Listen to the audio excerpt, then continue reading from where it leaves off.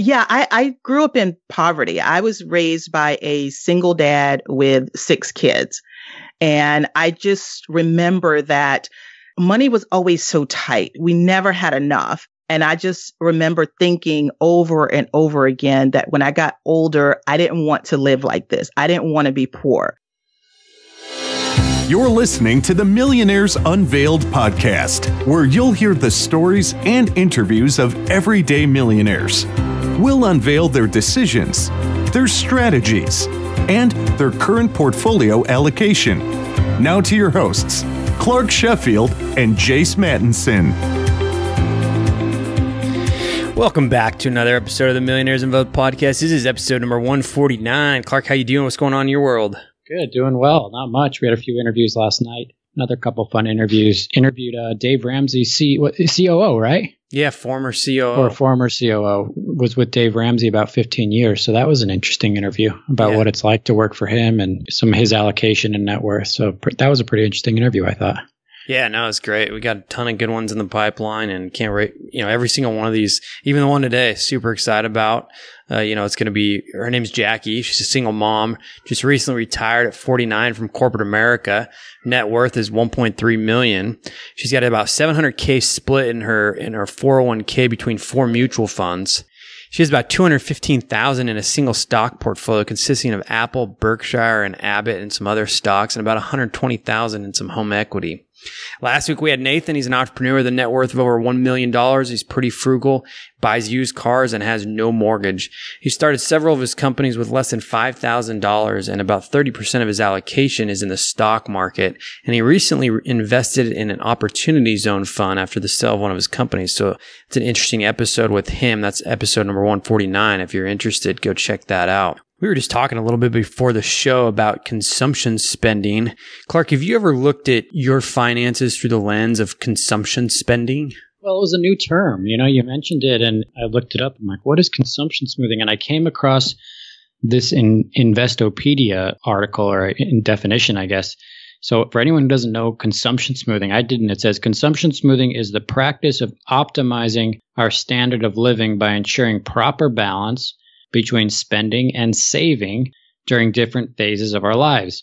Those who overspend and put off saving for retirement to enjoy a higher standard of living often have to work longer.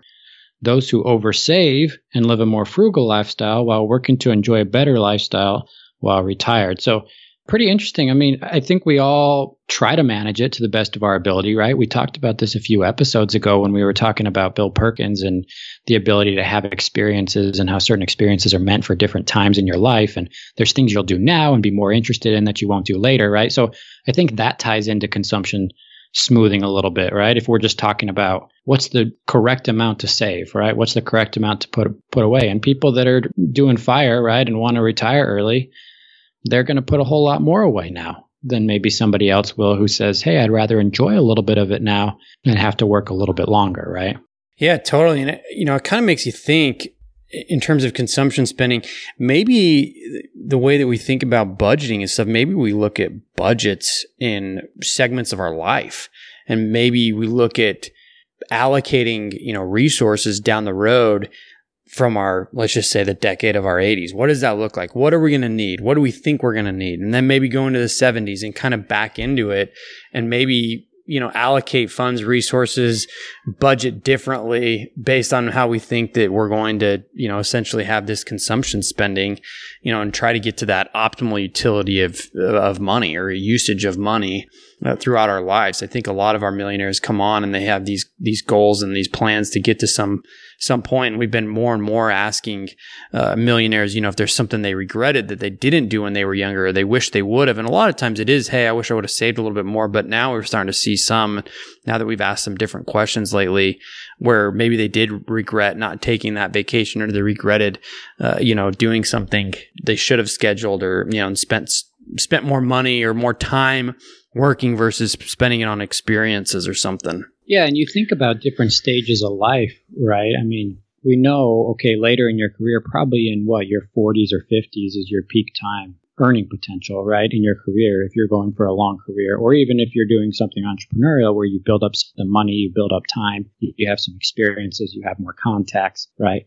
But you also have more expenses in your 30s and 40s as you have kids, and then you're saving for college education. And we just talked to a guy who spends $70,000 a year on private education for his kids, right? Yep. So your earning potential goes up, but so do your expenses, most likely. Yeah, totally. I guess if you don't have kids or whatever, right? There can be different situations, but I think that's something to think about too. And I think sometimes when we just say, hey, I'm going to save 15%, I don't know if that's always the best advice, because right now, right, I have fewer expenses because I don't have kids. In 10 years, when I have kids, hopefully, right, the expenses are going to go up. Yeah, totally. So a shift of thinking in a way as you move through different parts of your life. Yeah, it's definitely something I'm going to try to consider and maybe move more into the segmenting decades of my life per se, and thinking about the consumption spending in a different light than maybe I have in the past.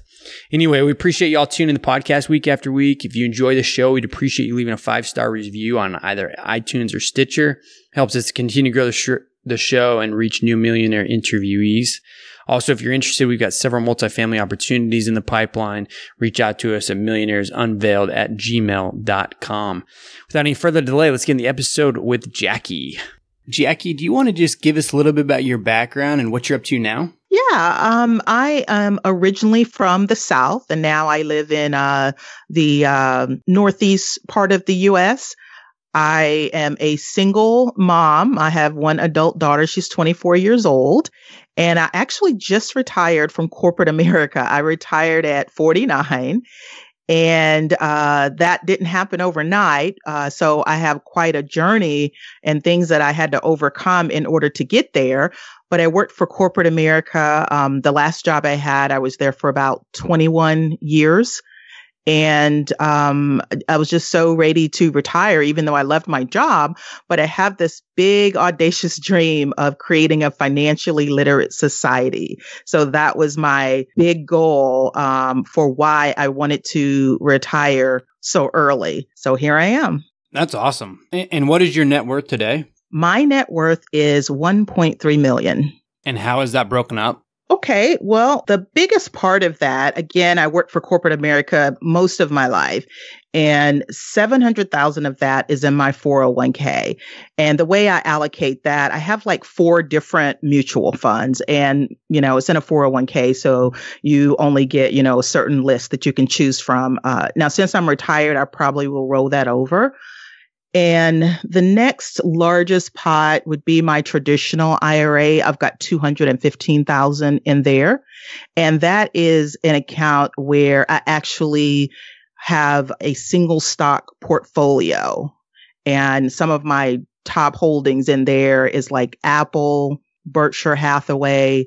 I have Abbott Labs. So that's done well for me. But the overwhelming majority of my assets is in just broad-based mutual funds, but I do enjoy analyzing great companies. And so I do have some individual stocks that I own. The next one is I have about $120,000 in home equity. When I retired, I definitely sort of weighed, should I pay the house off? Should I not? I decided not to. The interest rate was very, very low. And now that money is just still working in the stock market. Now, probably the most tax efficient account that I have is my health savings account.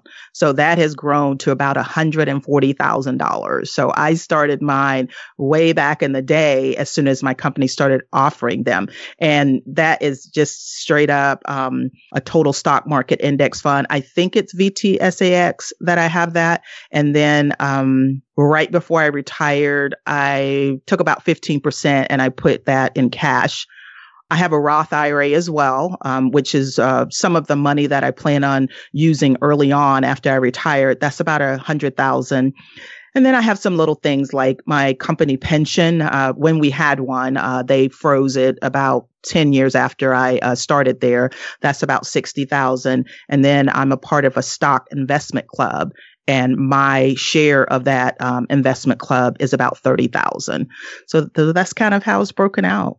That's awesome. I want to get into a couple of those points that you made. I don't know that we've had somebody on with that much in an HSA. How did that? Yeah, how did that come about, and why did you decide to allocate it like you did? Okay, so that one is pretty interesting, and I do know that it's very unusual to have that much in a health savings account. So for me, it was me and my daughter, and the first time my company started offering these, it was right around 2008, 2009. So that answers the question about how it grew so fast, because it was in that 10-year bull market. But aside from that, I was on a family high deductible plan, which allowed me to make the family contributions. All you need is you and one other person. And I max it out every year. And when I was first introduced to these high deductible health plans and a health savings account, I was very skeptical and I really didn't understand. I thought they were the same as like a flexible spending account where you lose the money, they use it or lose it.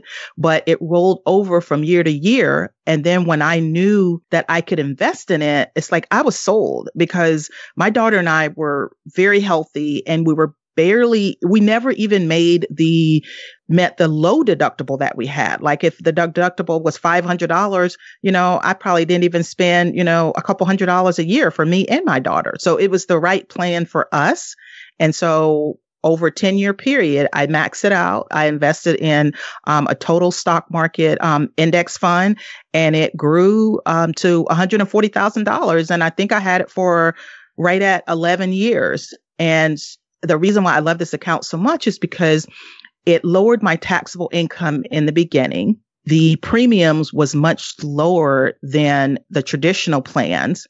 And then once the money got into the health savings account, I was able to invest it. And also I got contributions from my employer. And so it is growing tax-free. And then when I'm ready to take it out, that's tax-free. And still, my daughter and I have very low healthcare needs, and I hardly have any expenses that I need to cover with that health savings account. And in the beginning, it was a little tricky, right? Because I didn't know, if I would need it or not, or if something catastrophic would happen. But once I got 2 or 3 years in and it had grown so much, it really sort of eased any anxiety that I had. So that's kind of how it grew to that much. That's amazing. And have you pulled out of it at all for anything? No, but you know what? I have held onto receipts. So any expenses that we've had during that 11-year period, I've held onto the receipts, and I can reimburse myself at any time. There's no time limit. So awesome. That's kind of a piece of so there's just so many different benefits to having that account. And I didn't really know all the benefits from the beginning. And I just started learning as I went, because no one was really writing about it. There was not a lot of information early on. I mean, now there's a lot of stuff. And then I read that great article by the mad scientist calling the HSA the ultimate retirement account. And that's truly how I ended up using it. Yeah, that's awesome. So Jackie, I want to talk more about that and your allocation and the numbers and get into the nitty gritty. But I also want to hear your story of who's Jackie. So you shared with us you're an African-American single mom. You grew up in poverty, right? Tell us a little bit about your story, how you started learning about all this financial stuff, because you're obviously very savvy in it. Tell us your story, or give us a quick background on who Jackie is. Well, I'm getting there with the savviness and finances. But I grew up in poverty. I was raised by a single dad with 6 kids.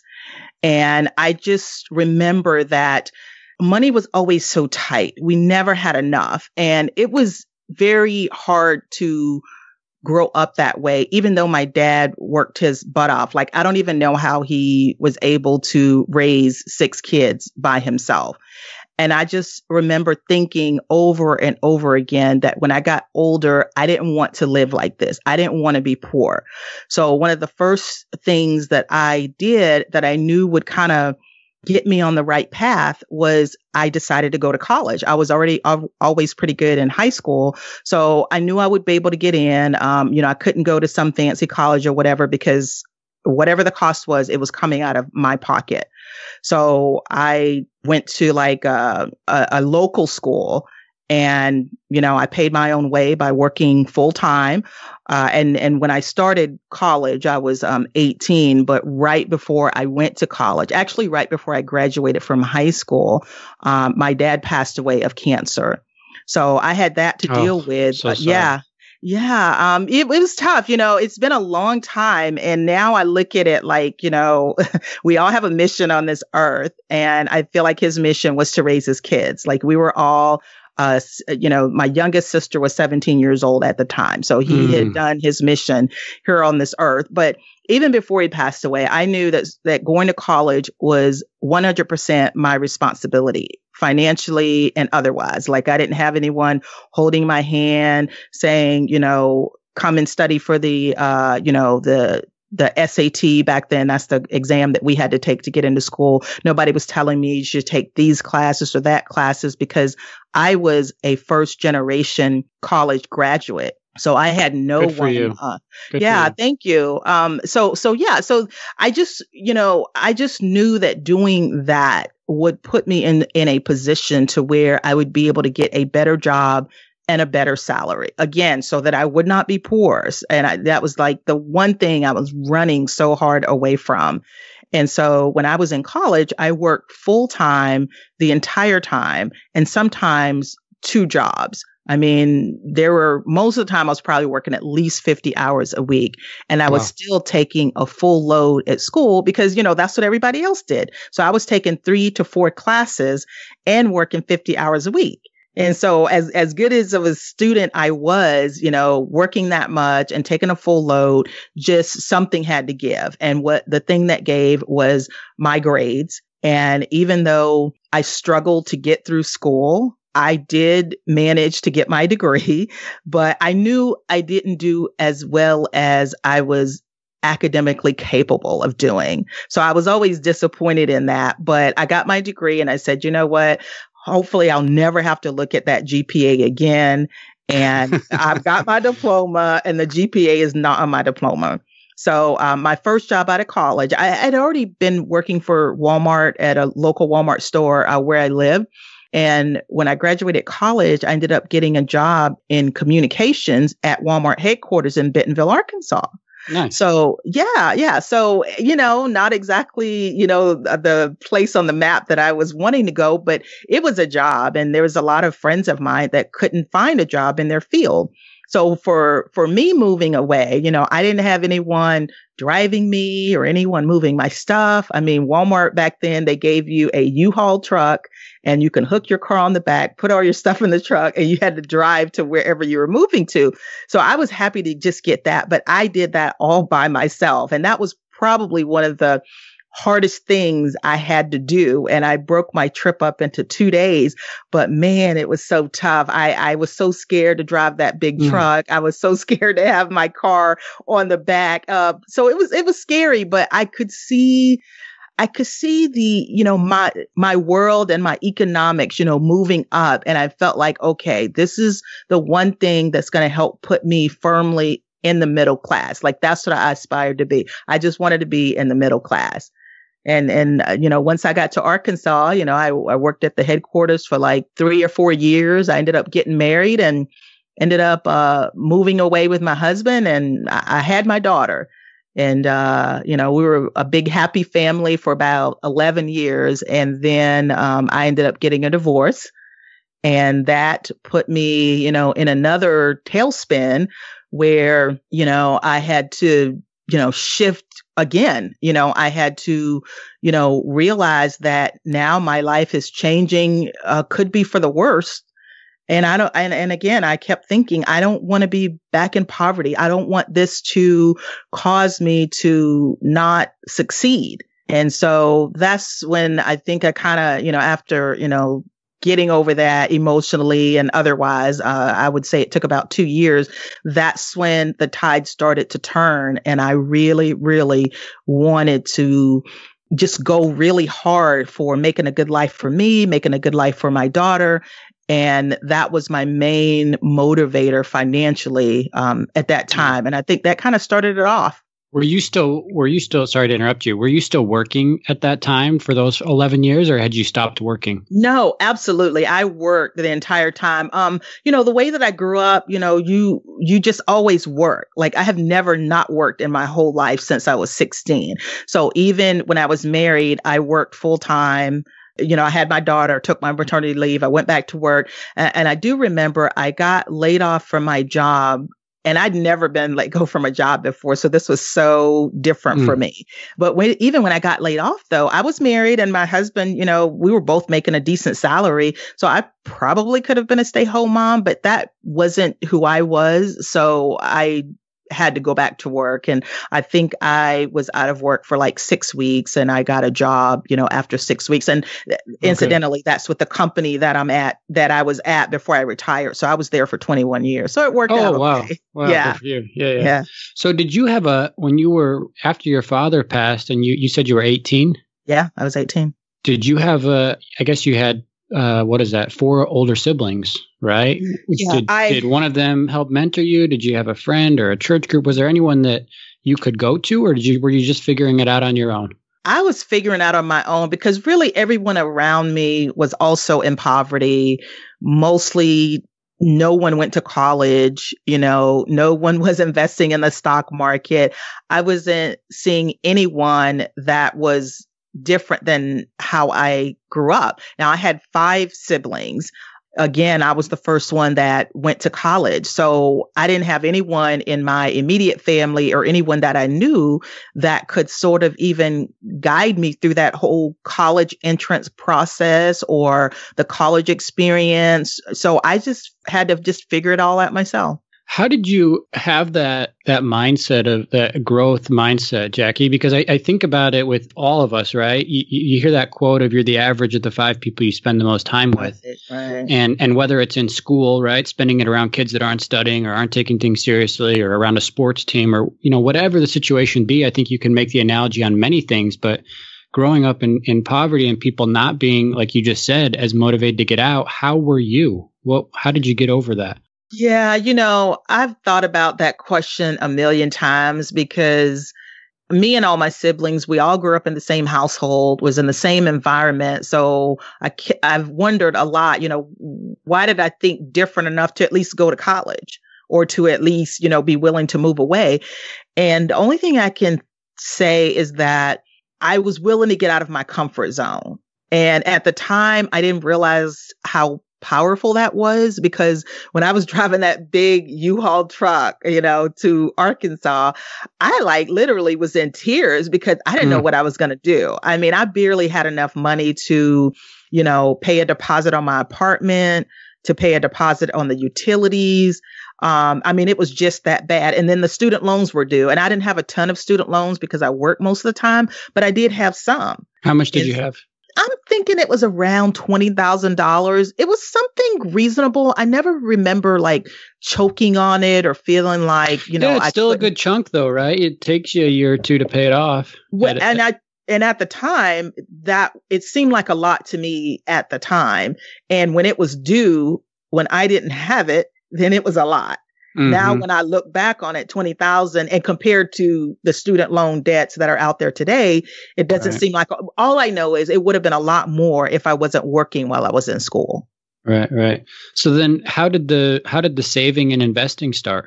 Well, I think that kind of started. Oh, you know what? When I was going through a divorce. So when you get divorced, and hopefully you guys never have to go through a divorce, but when you go through a divorce, they look at all the retirement money and they basically put it in one pot and you split it down the middle.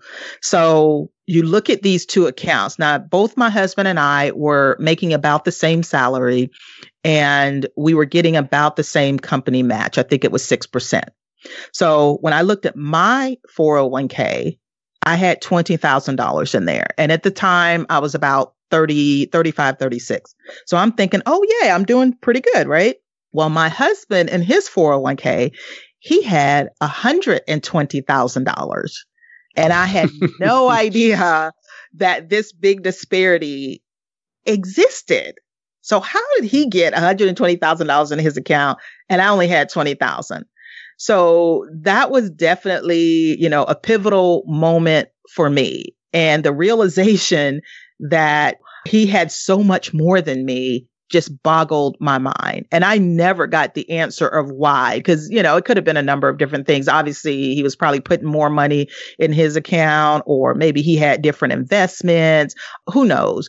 But I just remember telling myself, I never want to be this financially ignorant ever again. I'm going to learn how to invest.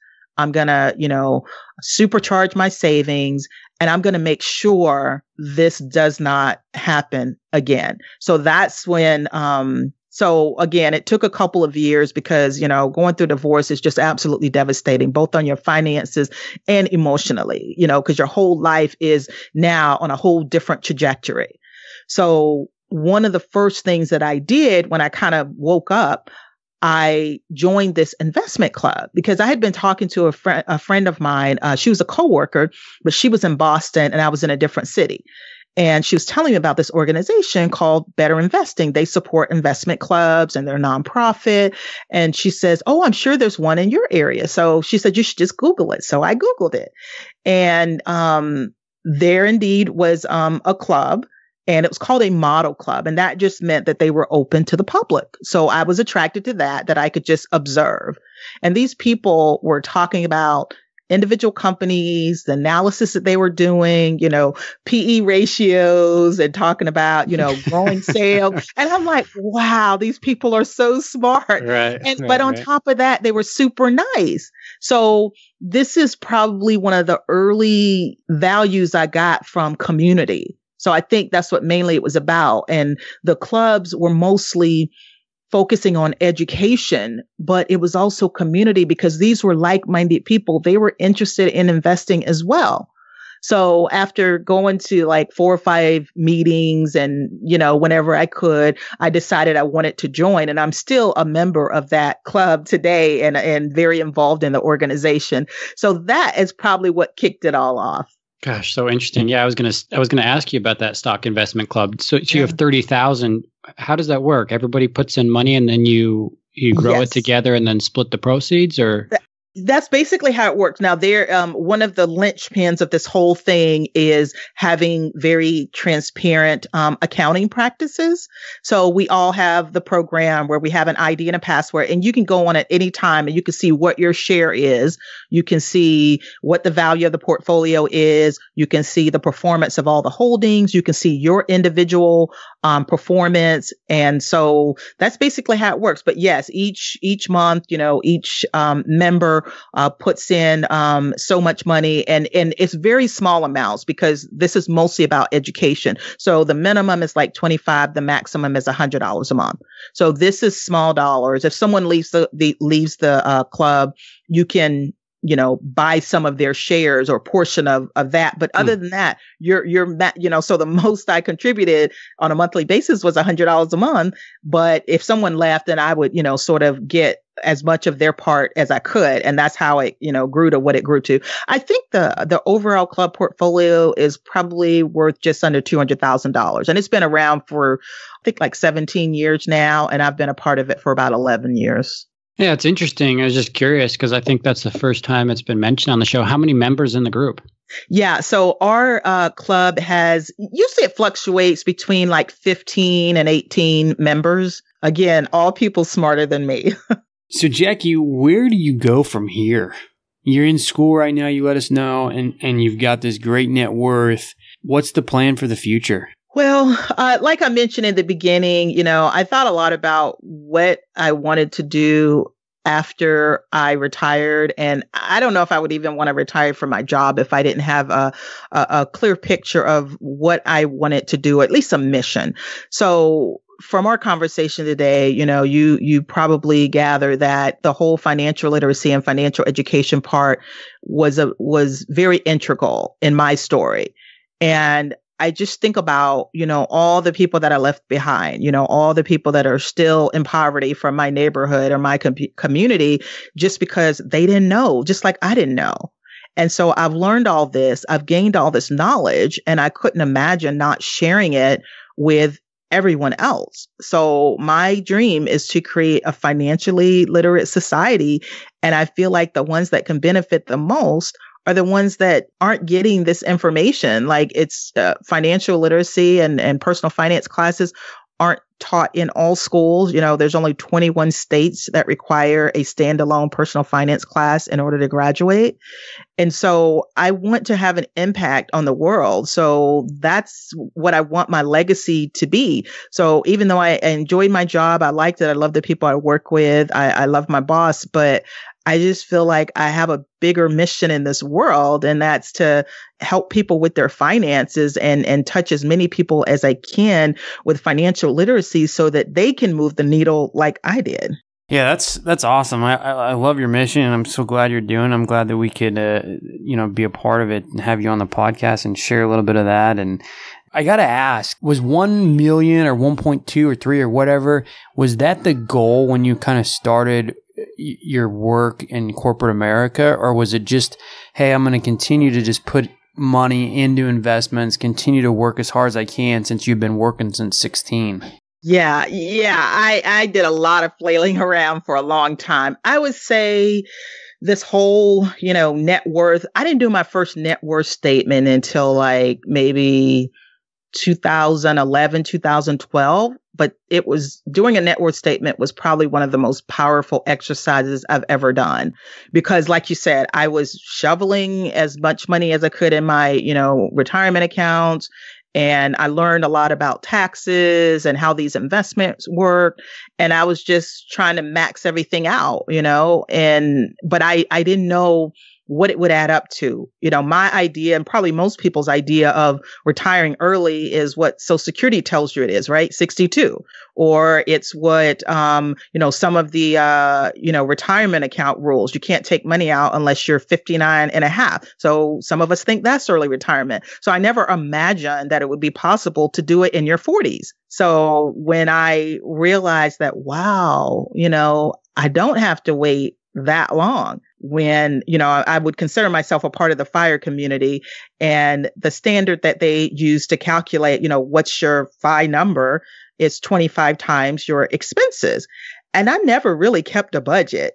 The time that I sat down and did my budget, I actually just did it backwards, right? I just looked at everything that I was putting into savings and investments, and whatever I had left, that was what I was living off of. That's how I figured out what I was living off of. And that came to about, $40,000 to $45,000 a year. And, my average income, I would say over the last 10 years was probably around $80,000. And so I've never made over six figures, but I was living off of about 40 to 45,000. So about half that. And I was doing it comfortably because I wasn't even trying to budget or anything. I was just always very conscientious about where my money went and what I was spending money on. What's the most you ever made, Jackie? I think on the high end, probably like 95, 96,000. And okay, so you got close, but never over 100. Yeah. And it really was never a big goal of mine to make over 100. When I became a single mom, my biggest priority was my daughter and making sure that she was taken care of. So there were things that I could have done. Like I was in sales and I worked at my company's headquarters. So if I was in sales in the field, I probably could have made almost double what I was making. But that was just not the priority. I was comfortable. I had everything that I needed. I was taking care of my daughter and had, everything that she needed. So, that was just never a big dream of mine. And I had adopted the philosophy that it's what you do with that money. So I, in learning a lot about taxes and investments, I was just a lot more efficient with my dollars than maybe a typical person would be that maybe is even making 150,000 or 200,000. You just saved and invested it smarter. Yeah. And spent it wiser. Wow, good for you. Amazing. Really an amazing story, Jackie. Congratulations.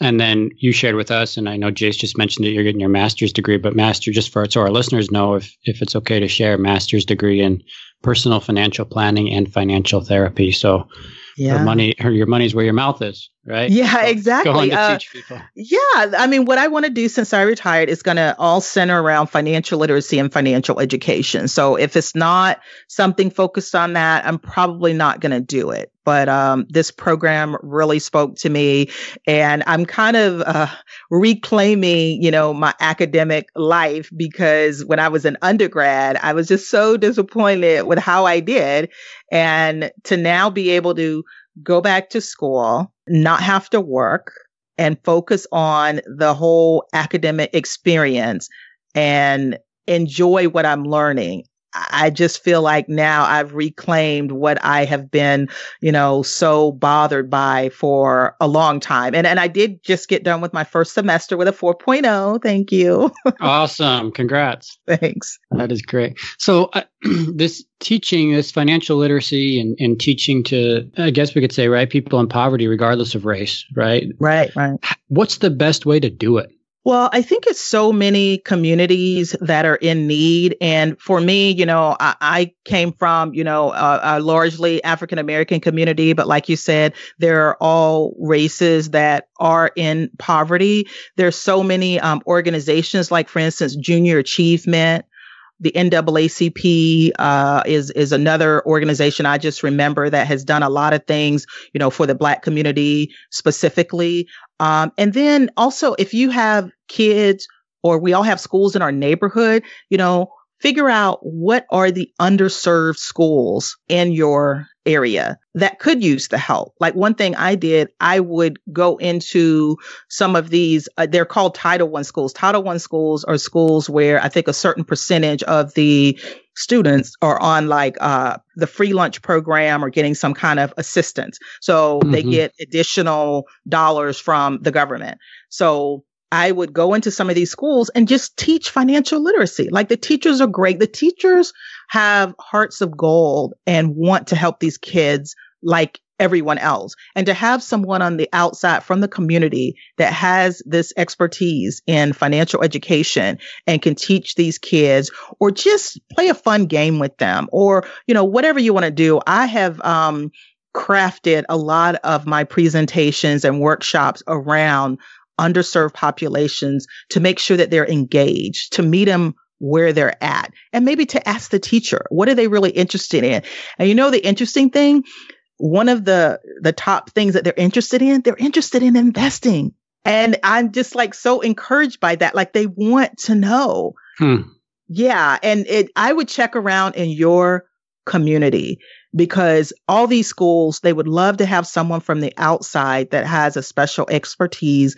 And and saying a special expertise is just, maybe you just understand budgeting, or you understand how to save, you understand compound growth, share your knowledge.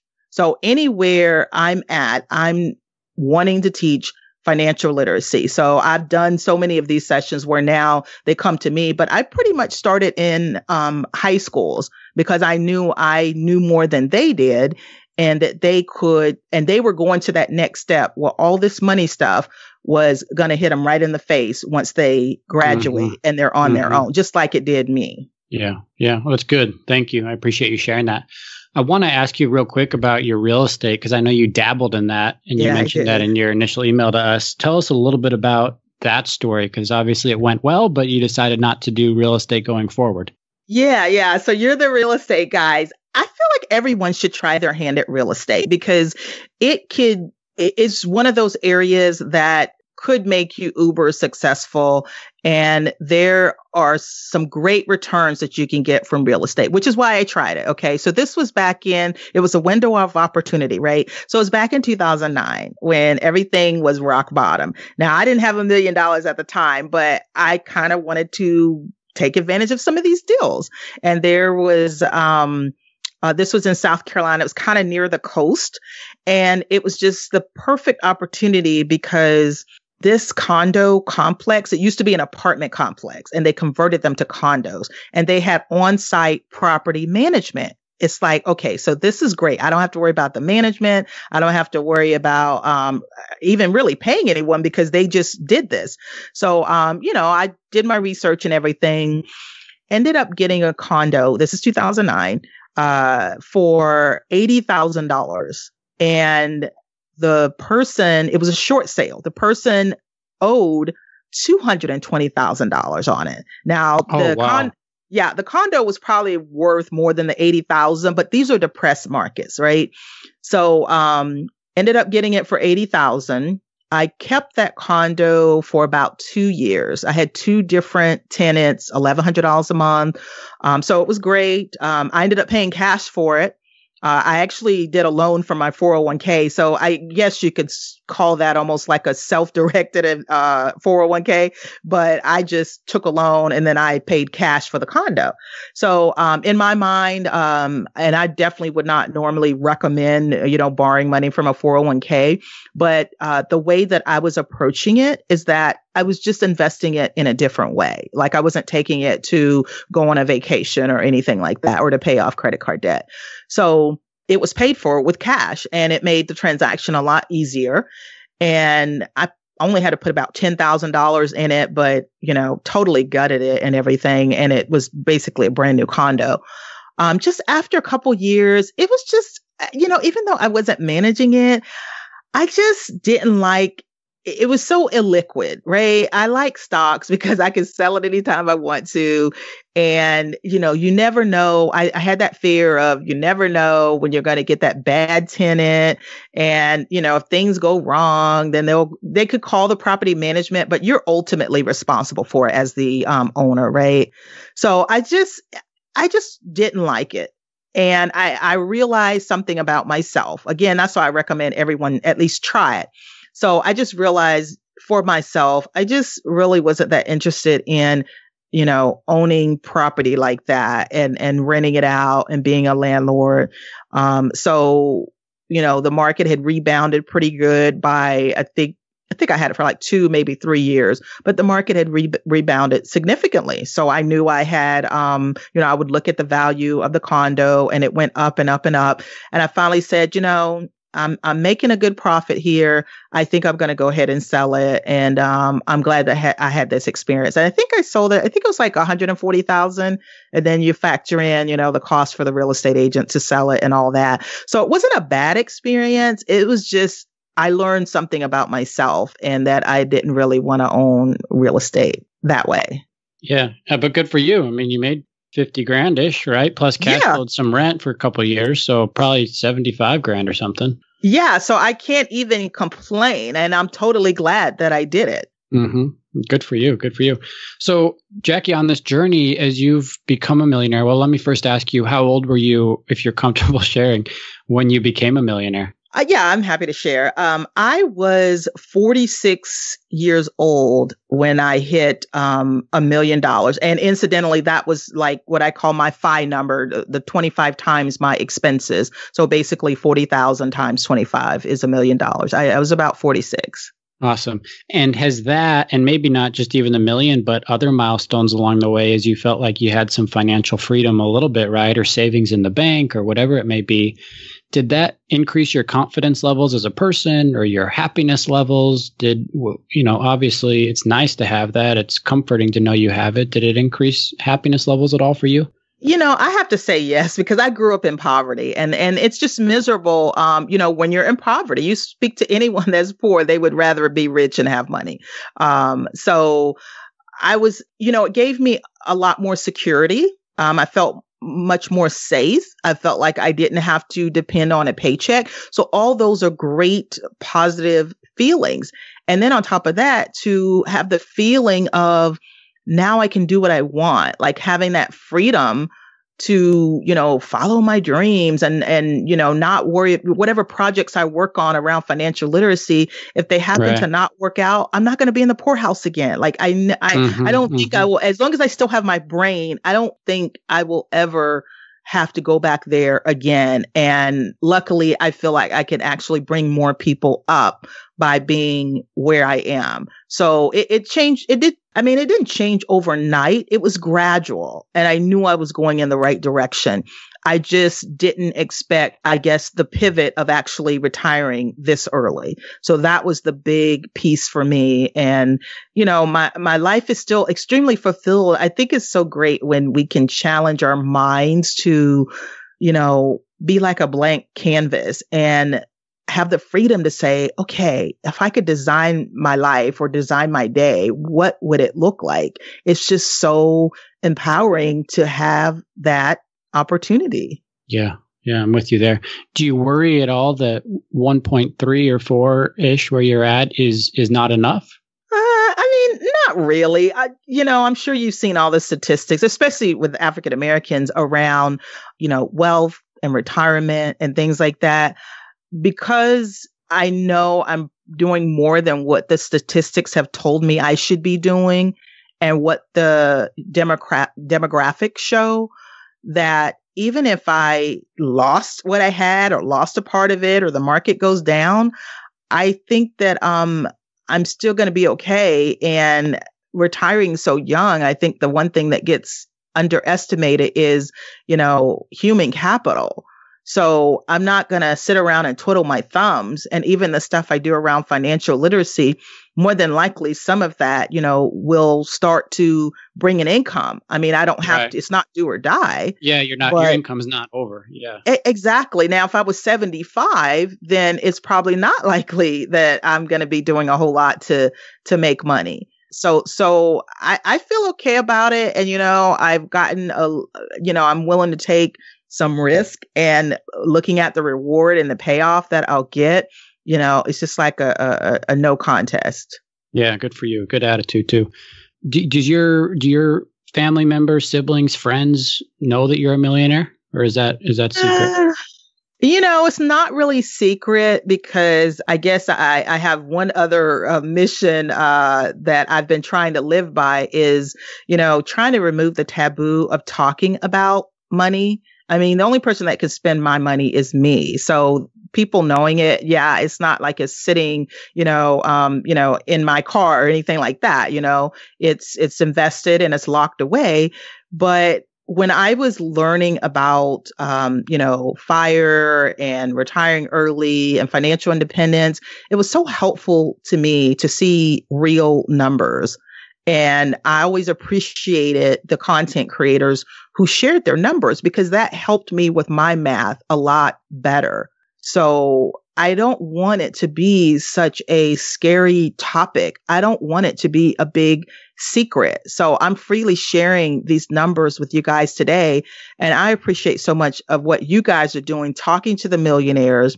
Everyone that you have on, I've listened to and I've learned something from. And if I'm learning something, I can guarantee you so many other people are. So why aren't we having these conversations more? I really want to normalize conversations around money and not be scared to talk about it. Yeah, well, we appreciate you coming on, right? It's not about us, it's about you guys, and we appreciate you and all the millionaires we've had come on. That's what makes the show successful and helps other people learn. So thank you. I just want to end with some rapid fire questions here before we get into some last mistakes and advice. So what's the most expensive car you've ever purchased? You're kind of a car person, right?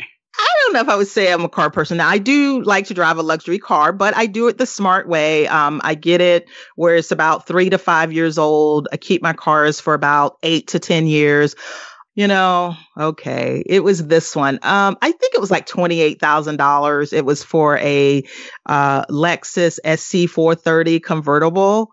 Oh, wow. Nice. Yeah, I love that car. But I live in a climate where we get snow and everything. So I used to have 2 vehicles. I went down to 1 and I had this convertible, and there's no way it was going to work. But I love that. I never drove a convertible before. But again, that car was paid for, and, it was mine, and, I really enjoyed it. But so that's the one I paid the most. Do you have any debt at all besides credit cards? I don't have any credit card debt, but I do have debt. I have my home. So I opted not to pay off my mortgage because the interest rate is so low, and I just assume keep that working in the market. And it's simply just built into my budget. I mean, I have almost 80% equity in it now.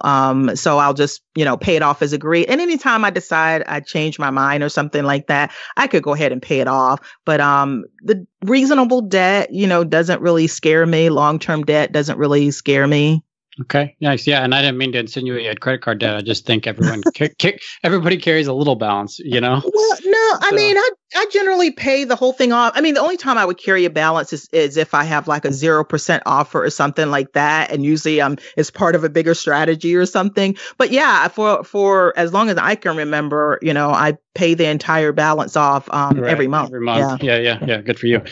Yeah, that's what I mean. You carry a balance for 2 weeks and then you pay it off, right? Oh, yeah. Yeah. What items or experiences are worth spending more money on to you, and what has not been worth the money? Yeah, well, the one thing that's worth the money is my daughter. She's in her 20s now, and I just love every time we get together.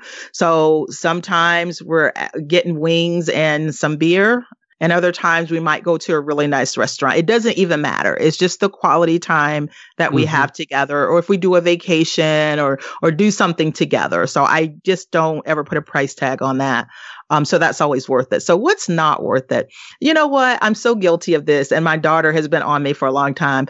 I'm one of those people that had cable way too long. I mean, the cable boxes, it's not freaking worth it. Now I'm finally switched over to the streaming services, and I barely need them anymore because I'm in school now and most of my time is in front of the computer. So, the whole idea of cable, and cable has definitely had to shift because I'm probably one of the last people that still had cable service, but that was one thing that was not worth it. Gotcha. Okay. Have you ever used a financial advisor? I have never used a financial advisor. Part of the program that I'm taking, it is for CFPs, certified financial planners. So I have a newfound respect for them. If I ever got a financial advisor, definitely I would want him or her to be a CFP. But I was always so interested and curious about my own finances. I could not imagine turning it over to someone else. So just lastly here, Jackie, what's your advice, or what mistakes have you made to somebody that's in a similar situation? What are kind of your parting words and how you could help somebody out? Obviously, you have a tremendous story. You've been extremely successful financially and in life, and have a great relationship with your daughter, who I assume is successful as well. So what's your advice to people here, parting words? I would say, be curious and start with the mindset. Like, probably one of the biggest objections I get was that I don't have any money to save. I can barely pay my bills now. Well, if you started out by just getting your mindset right to say, okay, I've listened to this person, their story spoke to me, or I've been digging and reading about that, and I believe that I can do it. And here's like the little tweaks I'm going to make every day to get there. But when people will ask a similar question, like, can anybody reach fire? Well, the answer is no, because, to have the means to do it is already hard. And if you don't have the mindset to even want to start down the path, it's going to be very, very difficult. So even when you don't have any money, at least be curious and start digging and figuring out, how an investment works, or how to start investing in your 401k, which is how most people start. And then, maybe, start figuring out, okay, what program can I take, or what skill can I get to maybe increase my income just a little bit? Maybe everyone can't become a millionaire, but you can start on the path only if you will believe that it's possible, and start making these small little adjustments as you go. And no matter what, you're going to be able to be at least pushed in the right direction. Awesome. That is great advice. Thank you. Jackie, where can people find you or get in hold of you if they want to learn more about you or connect? Okay, they can connect me just by going on my website. Everything's there. It is moneyletters and the number 2.com. So moneyletters2.com. And I'd be happy to connect with anyone. And again, I love you guys' platform. And thank you for helping my mission of, removing the taboo of talking about money. Oh, no. Thank you for coming on. Really appreciate it. So again, everybody, that's Jackie, net worth of $1.3 million. Thanks again for coming on the show tonight. Yeah. Thanks, guys. Thanks, Jackie. Thanks for listening to the Millionaires Unveiled podcast with Clark Sheffield and Chase Mattinson. For more stories, investment opportunities, and information, check out our website at millionairesunveiled.com. See you next time when you'll hear from another everyday millionaire.